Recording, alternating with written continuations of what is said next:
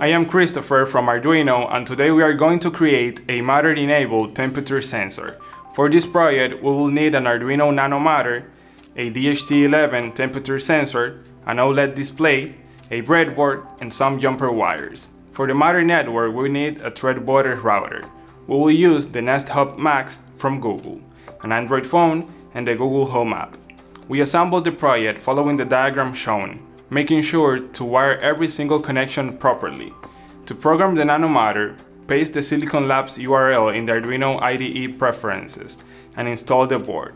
For this project, we are going to use the Matter temp sensor built-in example. Connect the board and upload the code. You can find the detailed code for this solution in our documentation, Nano Matter product page, tutorials. Open the URL that appears in the serial monitor to reveal the commissioning QR code. Now, in our smartphone, we go to the Home app, add Matter device, scan the QR code, and follow the steps. Finally, you will be able to monitor the room temperature from anywhere in the world by the Google Home app, also from your hub, or look into the local OLED display.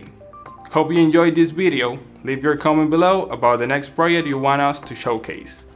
Thanks!